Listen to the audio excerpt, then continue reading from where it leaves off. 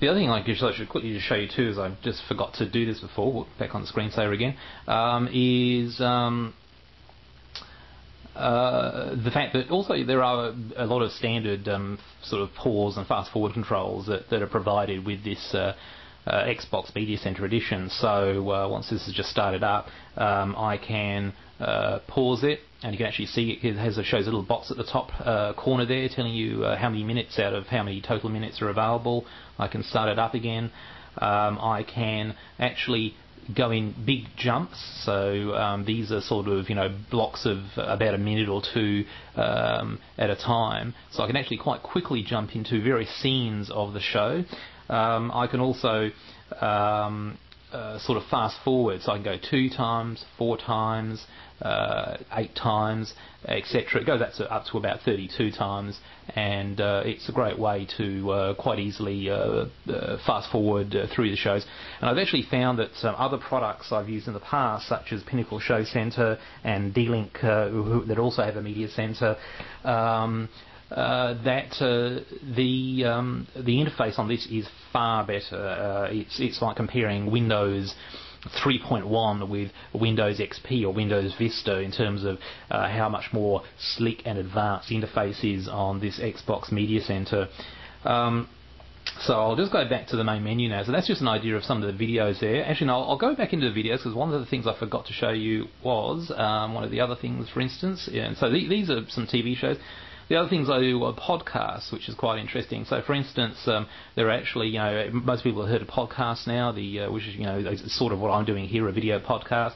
So I have a whole bunch of podcasts that I listen to, but there are also, there are both audio and there are video podcasts.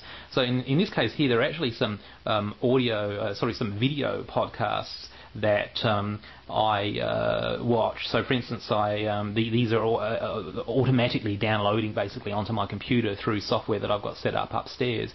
And if I go to the latest episode here, this is called DLTV. And so this again is a show, a sort of a TV type show, except that it's not done for commercial TV. It's specifically done on and for the internet. So this is entirely something that you would never actually see on commercial TV. If you wanted to, you wouldn't be able to access it, because as far as I know, it's not actually been sort of syndicated for that sort of medium. It's purely something that is done as a video show. And this happens to be a technical, a sort of computer show, but there's various different types of shows that are available. Some are more professionally done than others. Some are quite slick. Some are a little bit. So this, for instance, you can see has some quite sophisticated opening titles. It's quite a polished, professional done. It's actually, I think, done by a ZDNet group. So it's quite a slick sort of production overall. But there are some shows that are actually a bit more homemade, I guess, so to speak.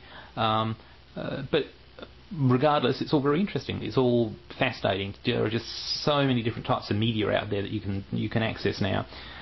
Music is the other thing. So effectively, what I've got here is all my MP3 WMA/files. And these again are just really, this is just replicating the folder structure that I have set up on my PC upstairs. So I basically have folders A to D, E to L, M to R, S to T, U to Z. And as I go into each one, if I go to A to D, you can see I've got ABBA right at the top, in alphabetical order. You can actually view the list via a list mode like this, via icons. You can actually go into the actual list. So, for instance, these are all the different ABBA albums that I've got, and you can actually see that I can toggle between icons, small, icons, large, and all this cover art is downloaded automatically. So this is again done by the Xbox Media Center. It kind of knows from the ID tag of the MP3 what it should be, and it goes out and automatically searches these sort of online music databases to download the cover art, which just is a nice little touch. It just means you have something that's quite nice to look at. Although I do find from a practical sense it is actually easier generally for me to browse via the list mode.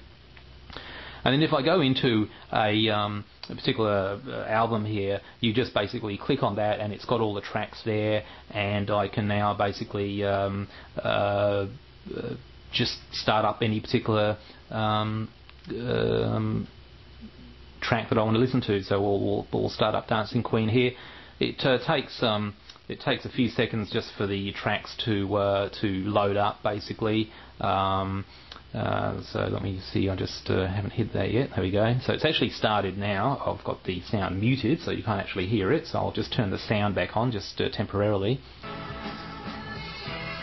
So you can see basically that it's now playing the track, and it has a little icon of the album cover in the corner. It has the running track time in the corner, 31, 32 seconds, etc. And it has a little scrolling thing just reminding you, a little scrolling sort of ticker down the bottom just reminding you what currently is playing. One of the other things you can actually do with this as well is there's quite a nice little display mode that, if I press the right button here, gives you these little psychedelic sort of I guess party mode type backgrounds. So what happens now basically is it's still playing the same music, but it's using these sort of random computer generated patterns to give you you know, just a nice little bit of something to look at, I guess. I mean, you could of course have this playing through your amplifier, as I often do, and just turn the TV off and just have the music playing. But for instance, if you have got a party, it's quite nice maybe to have this playing so people can actually see what's playing. They can see the little bit of the album cover art down the bottom, and there's a little bit of, you know, interesting kind of little random, you know, imagery playing in the background, which does actually change with the beat of the music. The imagery does actually sort of pulsate or sync a little bit to the music, and then I can just sort of basically turn that off and just go straight back into the music mode here, and I'll just stop that now. And there are playlists that you can have, and a few other things. I won't go into all of those. I mean, ultimately I just tend to play through a lot of albums just as I want to. I'll just go through them here and just browse and play blocks of music at a time. The great thing about this is that you really don't any longer have to go up to put a CD on and, you know, sort of put a CD on and then take it out and then go into the cupboard and pull another one out of the drawer and stick another CD in to play music.